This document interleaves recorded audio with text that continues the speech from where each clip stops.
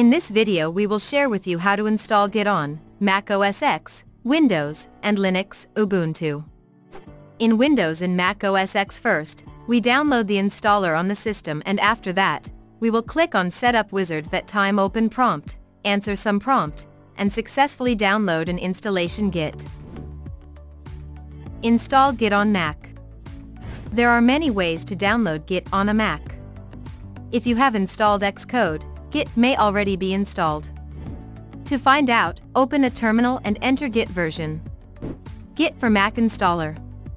The easiest way to download Git on a Mac is via the standalone installer. Follow the prompts to install Git. Open a terminal and verify the installation was successful by typing Git version. If you want to specify a user and password information to Git repository, then use the following command. Install Git on Windows. Download the latest Git for Windows installer. When you've successfully started the installer, you should see the Git Setup Wizard screen. Follow the next and finish prompts to complete the installation. Open a command prompt, or Git bash if during installation you elected not to use Git from the Windows command prompt.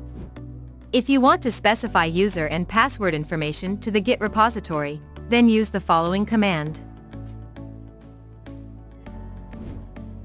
Install Git on Linux. The easiest way to install Git is by using a Linux, Ubuntu, package manager. Use the following command to download Git on Linux. From your shell, verify the installation was successful by typing Git version. If you want to specify user and password information to the Git repository, then use the following command. In this video, we have successfully installed Git on Mac OS X, Windows, and Linux, Ubuntu. We have also checked and installed latest version of Git on command prompt.